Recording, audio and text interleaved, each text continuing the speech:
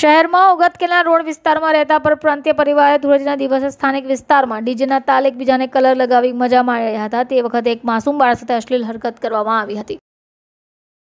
તેને ઉંમરના બાળકો સાથે ધૂળેટી રમી હોય ત્યારે દીપક આ રસથી બાળા ગાલ પર કલર લગાવી તેનો હાથ ખેંચી કોમ્પ્લેક્સની લિફ્ટની બાજુમાં આવેલા કાચના દરવાજા પાછળ લઈ ગયો. જ્યાં નરાધમે માસૂમ સાથે અશ્લીલ હરકતો કરતા તે ચોંકી ગઈ. પોતાની પુત્રીનો હાથ પકડીને સાઈડ પર લઈ જતા નજર જોનાર બાળકીની માતા પણ ત્યાં પહોંચી ગઈ. તો બીજી તરફ પોતાની સાથે અશ્લીલ હરકતો થતા ચોંકી જનાર બાળકે બૂમાબૂમ કરી પાડી.